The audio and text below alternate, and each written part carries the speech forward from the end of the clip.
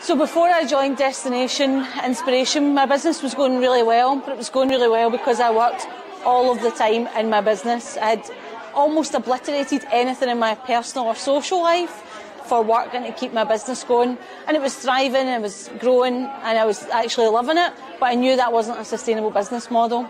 So I actually joined Destination Inspiration after speaking to Lisa and saying, I know that I need to create some passive income, but I've got some ideas, but I'm not quite sure how they would pan out. I had this one little idea, and Lisa kind of pointed out to me that the little idea I had was about making impact.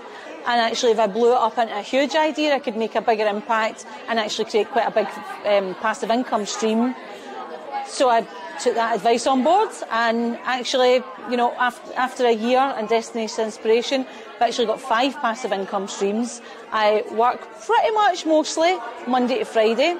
I've outsourced significantly more work. My business is thriving. We're opening a second branch in Canada because I've actually created the bandwidth to be able to do significant expansion rather than small growth because everything was coming back to me. So in terms of business, it's been absolutely life-changing. And of course, if you change your business model to give yourself time, then that actually changes your life as well. So someone asked me recently, well, what's better as a result of doing DI? And it's like, well, my health is better, my wealth is better, my marriage is better, my relationships with my friends are better. So that's kind of it all for me.